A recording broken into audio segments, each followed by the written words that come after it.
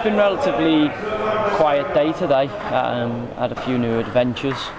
We trained this morning, did a lot more work on the team shape. Had quite a number of discussions about certain different things we might employ in the game that comes up tomorrow. I'm really looking forward to the game at this stage. You know, games come thick and fast from this moment in. Obviously just sitting now with the lads playing table tennis. We've been out for something to eat as a team. This afternoon we did a bit of Segway riding. Some people were better at it than others. I think Hilly and Murph came off at some stage.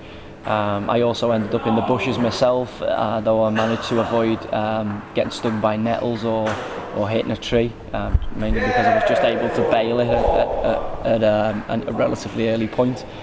And then spent most of the afternoon engaging in activities on Twitter and reading all a number of different things in and around the conflict that's going on in the Middle East. It's probably enough of this media forum, but yeah, it's been an eventful afternoon, as I say.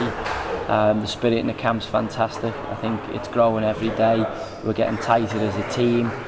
I'm making us linked with other players, which is always exciting. And I think everybody in the camp's enjoying it. I think we're starting to build a real team atmosphere, as you can hear behind me. And the minute I stop doing this, I'm going to go over and try and win a couple of games of table tennis, which has proven to be not as easy as it once was, because there's been a certain rising in standard since we've been in this training camp.